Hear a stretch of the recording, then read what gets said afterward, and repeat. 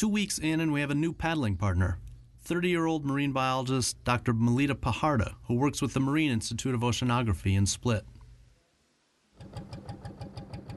We're buying fish from the local fishermen, and John is just coming up and to check up. He just got some from the trap pulled up, and it's just still alive, fresh fish, so we want to have a normal dinner tonight. Melita will paddle with us to the big islands of Brač and Hvar and serve as a guide to the marine life in what appears to be a very pristine Adriatic. How is the health of the sea? It's quite good? The Adriatic is still one of the pristine areas in Mediterranean, so it's pretty clean. Yeah. The problems are mostly of local character. So near the big cities? Near the big cities or like in a smaller harbor, very localized.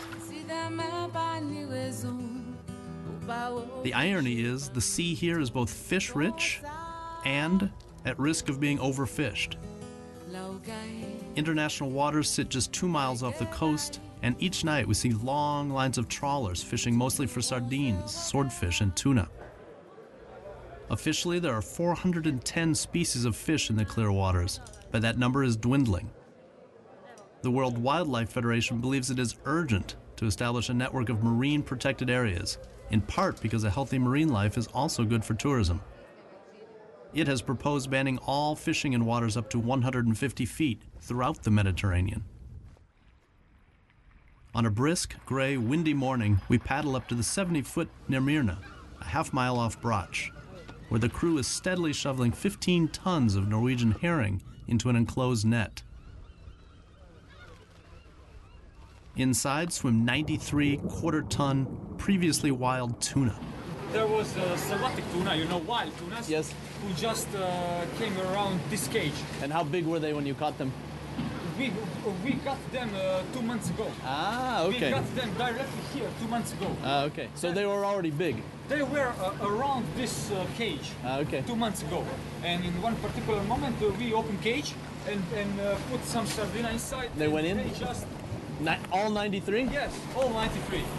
All are soon destined for a Japanese processing boat working its way along the coasts of Portugal, Spain, Italy, and Croatia, buying up tuna for sushi. There are 7 pens nearby, each filled with tuna of varying sizes. This farm is owned by a company called Sardina, which sells 6,000 tons of tuna a year directly to Japan. There are concerns about this form of fish farming. According to the World Wildlife Federation, tuna farming puts increased pressure on wild tuna stocks, which are already overfished. Unlike aquaculture, where fish are bred and reared in captivity, tuna farming uses fish captured in the wild. Most tuna caught in Croatia are juveniles, not yet able to reproduce and renew wild stocks. One sign of the times, in a recent public referendum, a tuna farm was stopped off the island of Vis. 88% of voters voted no, agreeing the tuna farms would negatively impact tourism. Miro Kusic owns Sardina. He understands these concerns, though argues there is plenty of room along the Adriatic coastline for fish farms. 5 tuna fish farmers in Croatia. In Croatia. But all around the world, it's not more than 25. It's a hard business. Since they need live fish to feed the tuna, there must be a balance. Kusic says, if or when we reach a point where more than half the fish being sold out of Croatia are coming from farms, that will not be good. And that could happen in the next 5 to 10 years.